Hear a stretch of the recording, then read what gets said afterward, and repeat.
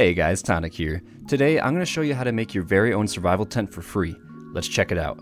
Now, what is a survival tent? A survival tent is a Fallout First item that you can place pretty much anywhere in the world, and it's going to have all sorts of things. It's going to have a cooking station, a scrap box, it's going to have a stash box as well as a sleeping bag, and a musical instrument as well. Now, the survival tent is great and all, however, it does cost money, and not everybody wants to pay the monthly price of Fallout First. However, I do want to say that there is a free method available with the recent camp slots update, where you can make your own survival tent and make it even better than the one that already exists in game.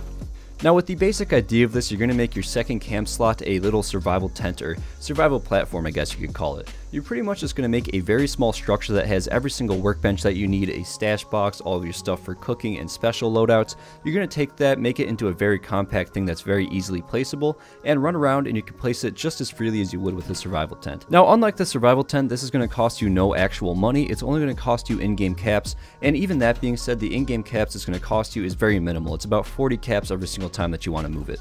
Now, this is an absolute game changer, and by no means was it my idea. There's actually been a lot of people doing this kind of thing from the start of the game, making very compact caps that you can really place anywhere. However, with the new camp slots update, this is actually much more viable now than ever before. So let's actually try building one of these camps. So first thing you want to do is rename your second camp a survival tent, and once you've done that, head over to somewhere where you can build and place down a 2x2 structure,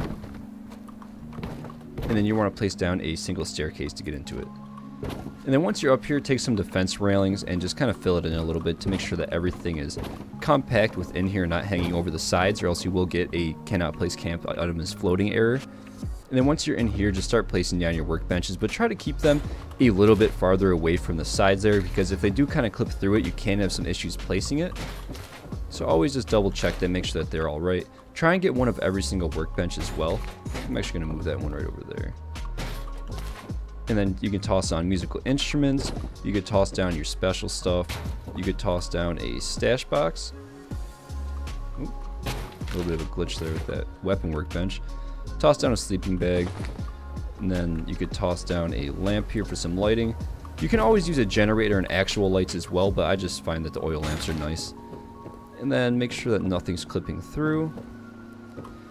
And we're all set. So some other things you can do, you could always toss an actual tent over it and make yourself an actual budget survival tent. I've done that before. It looks pretty nice, but I just like the openness a lot more because you can place more things.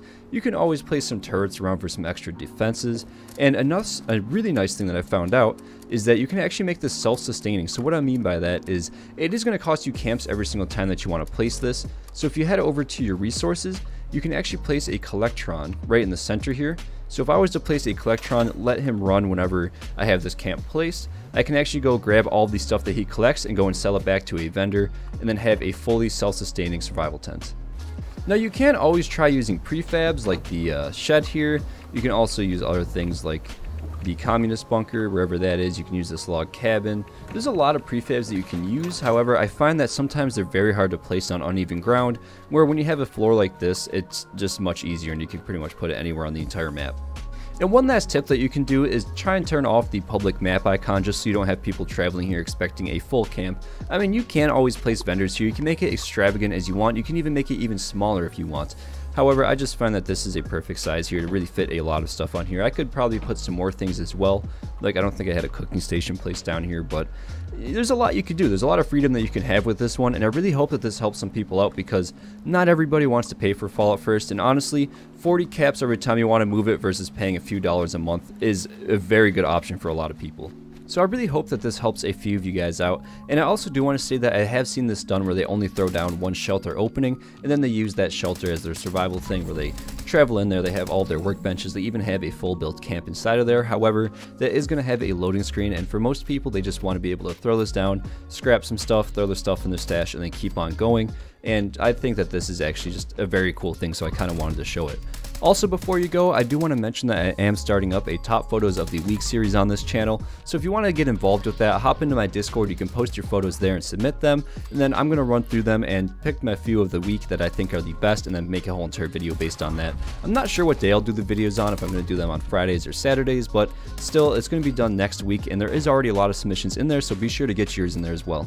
But with all of that being said, thank you guys so much for watching. I really do appreciate it, and as always, a massive thank you to all of the channel members.